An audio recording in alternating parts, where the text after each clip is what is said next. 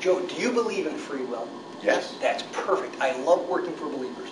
Got a little cloth bag here. Inside that bag is a piece of paper. You can put that right on the table. It's going to stay in full view during the entire course of the effect. I've also got 3 little wooden chips. Now there's something printed on the other side of these wooden chips, but I don't want you to see what it is just yet. So you can mix these up as much as you want to. Just don't turn them over just yet. So go ahead and mix them up for me. Now, do you feel I influenced you to mix these up in any special way, or? No. Now, in a moment, you're going to be able to choose these chips any way you want to. You can choose this one, or this one, or this one. It doesn't matter to me which one you choose. But pick up one of the chips, just don't turn it over. And I want you to place that inside of the bag so that we don't see what's on the other side of it.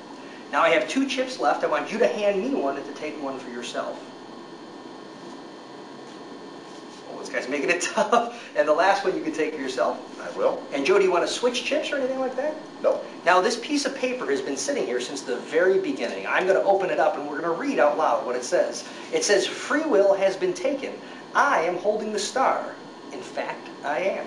You are holding the square. Joe, if you would show everybody. He's holding the square, ladies and gentlemen.